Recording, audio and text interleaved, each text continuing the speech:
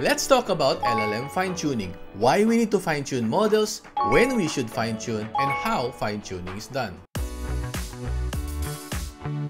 LLM fine-tuning is a process of taking pre-trained models like Llama or Mistral and adding your own custom dataset to perform a particular task or improve its performance to fit a specialized domain.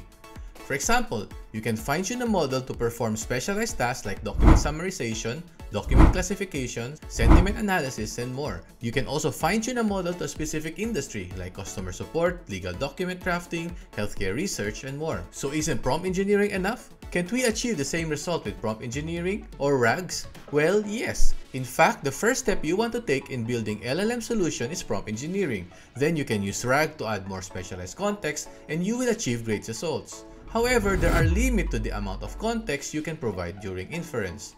And for domains requiring extensive knowledge, such as legal or healthcare, the context needed during inference can be vast and not feasible. Fine-tuning is essential because it embeds the extensive context directly to the model.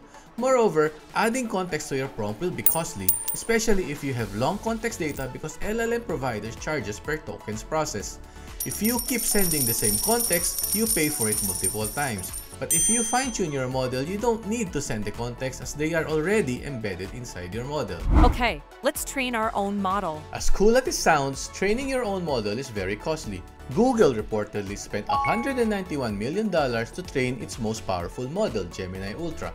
OpenAI spent about $78 million for GPT-4. Hence, training your own model is not for everyone unless you have such vast resources. So, when should we fine-tune? For sure, you want to test out your prompts first. Make sure you have a working solution, improve your prompt, increase your context using RAG, then fine-tune your model to make the process more efficient. You will also need to build a good number of datasets for fine-tuning. This may range from a couple of hundreds to a few thousands depending on your use case. But how do we fine-tune a model? Okay, because most of us developers are commoners and don't have access to large GPU resources, we have to find an efficient way of fine-tuning that can run on lower-end enterprise-grade hardware or even consumer-grade hardware. This is where PEF LoRa comes in. PEF, which stands for Parameter Efficient Fine-Tuning, is a method of fine-tuning models on a smaller number of parameters. This significantly reduces the computational and storage costs. LoRa, which stands for Low Rank Adaptation, is the most common method of PEF.